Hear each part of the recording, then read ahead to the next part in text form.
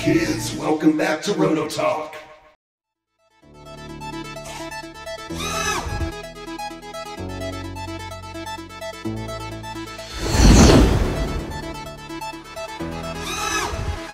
Kids, welcome back. It is Monday. So, just doing a boat overview. I decided, I think I did it with my other skiff not too long ago, that I was just going to kind of do overviews of all my boats here and there when I have time. So, this is one of my favorite machines, probably, that I've ever built. This is a Jersey Skiff. It's the Rico Racing, and I'll put a link in the description. Rico Racing Jersey Skiff. It's fiberglass hull. I love skiffs. They are probably, in all honesty, one of my favorite, definitely in the top two hulls designs that I like are Jersey Skiffs, and they are real boats.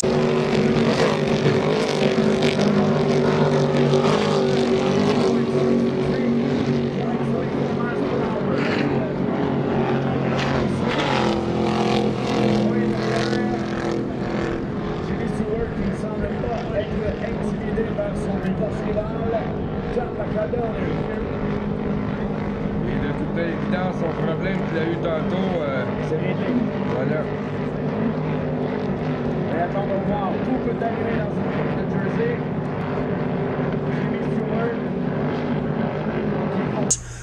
They are a real scale boat that happened off the coast of Jersey there. Back in the olden days, they were basically, Jersey Skiffs were kind of like a utility boat, I think.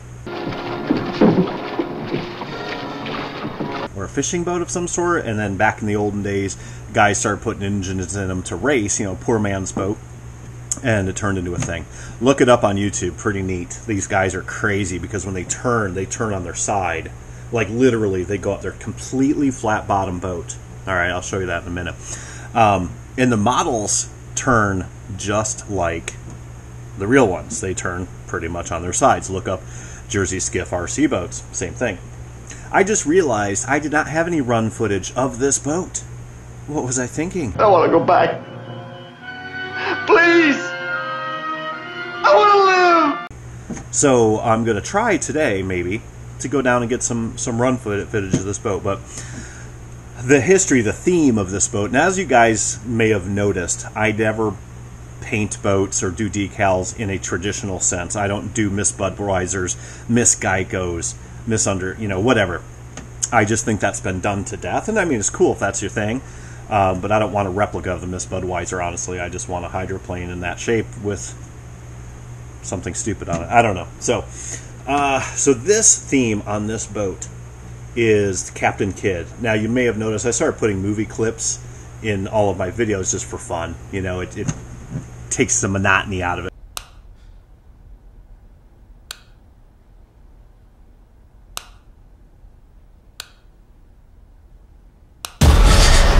Hopefully.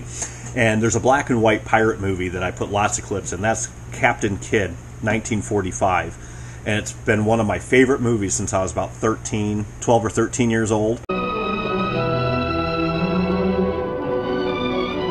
I have it memorized.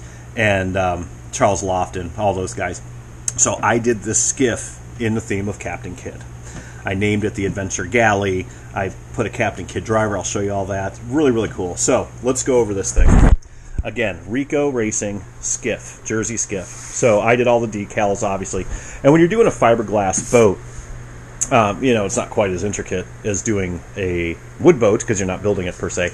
It's very, very difficult. I think I've only found one Jersey Skiff kit that's wood, and it was out of England, and it was kind of, I didn't really necessarily think it was a great kit from the looks of it, so I didn't order it. I would love to build a wood skiff, but I haven't found one yet.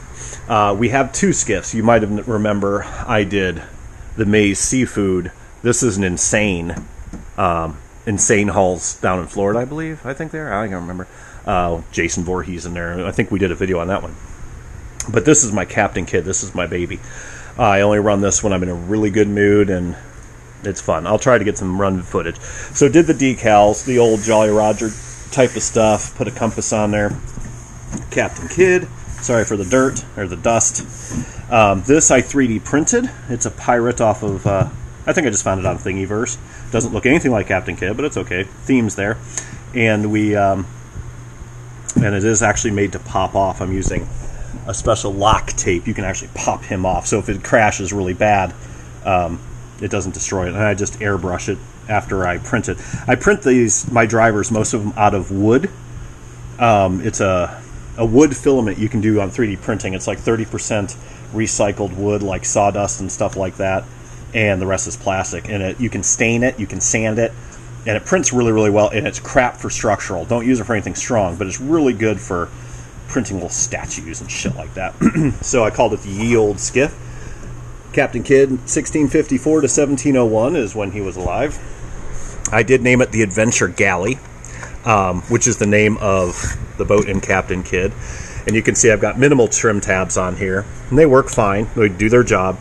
And I actually have a hydro prop on here. It works fairly well. We have a skeg with a strut with a skeg on it. Helps it go straight. If you look at the bottom, it is completely flat. But that's what makes it turn like that, because you got normal paneled sides, but when you turn, it really comes off the plane. It's just freaking crazy. You want a fun... This is why I love these boats, because they're really big. I mean, that's a big boat. Okay, there's my hand. All right. They're really big. They go pretty damn fast because not a whole lot of surface tension down there. And they kind of drive like a cracker in a way, but they don't turn like one. They turn on their sides. It's just stupid. I do have run videos of my other skiff on the channel. You can look at that. So what we're going to do now, I'm going to pop off the cover. So here's an access cover, and here's an access cover. I'm going to put the camera down. Okay, so we're running Gizmo Motors GZR 30cc modified. Is it really modified? Like I said, so-so. Direct drive throttle, like I use in all my boats. And the thing I really like about the Rico Racing better than the Insane is instead of just putting wood rails in, he puts in a wood platform as well. Sure, it adds weight, but man, this bitch ain't gonna twist. Guaranteed. 1/4-inch plywood all the way around. Awesome stuff. Hold down the hatches. I use magnets on this particular boat. There's your water lines. Didn't do anything fancy or pretty on the inside because you pretty much don't see it. Open cavity. I did have to cut that open because traditional skiffs have an open bay in the front. And I got my pour foam in there in case she takes on water. Same thing with this guy, is magnetic. Hard to do with one hand. Those are strong. Put this over here. And you can see just the traditional radio box that I use, right? Nothing, you guys saw this in the other build video. Different color box, but same thing. Water lines, fuel bag, which has got way too much air in it. And there you go. Dual pickup rudder. I put one of these fancy-dancy little prop nuts on there, just why not? Nothing, doesn't achieve anything except add more weight and look cool. My water outlets are here. Now, the thing I really like about the Rico over the Insane skiff, now the Insane's that yellow dude up there. And I know this sounds stupid, but this cavity right here, if you look, hang on. Can't get it open. But the cavity right there, see where the pull start is? It's really hard to get to that pull start. The pull start lands right about here, and that's where the engine needs to be. It's not impossible. It's not like horrible, but I do use pull starts on most of my boats, except for like hydros and riggers. And once they're warmed up, I use the pull start to keep running. I don't use the electric start every time. I use the electric start usually when it's only cold or I've flooded it with water. Whereas this one, here, I'll show you. See how much room? And I've got the belt start like I do on most of my boats, but if you look at this cover, look at the size difference. Much easier access, okay? And it's got full wood. I mean, this thing's built like a tank, really built like a tank. Works really well. And then you can see the tune pipe, Zip Kit's tune pipe with a standard pipe mount, not the Pro. So the standard, they both go through layer like this. And then we connect it with some heat tubing. There, I need to tighten that up.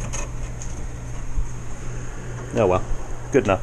So, that is really about it. The bottoms of the Skiffs, as far as the Jersey, as far as the Insane versus the Rico, the bottoms are identical.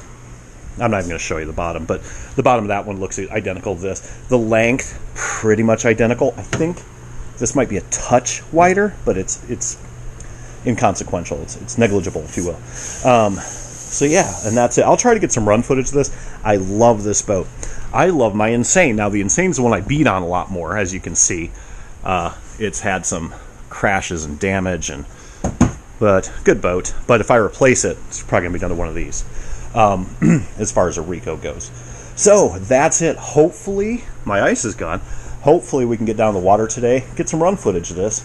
I'll pop up a couple, I think I've got a couple still pictures of it running, but I don't have a video. It's strange. I love this boat. So anyway, that is the Rico Racing Jersey Skiff, fiberglass hull, beautiful boat. I mean, absolutely, every Rico hull I've ever bought has been impeccable. It really has, not a scratch. We got that one.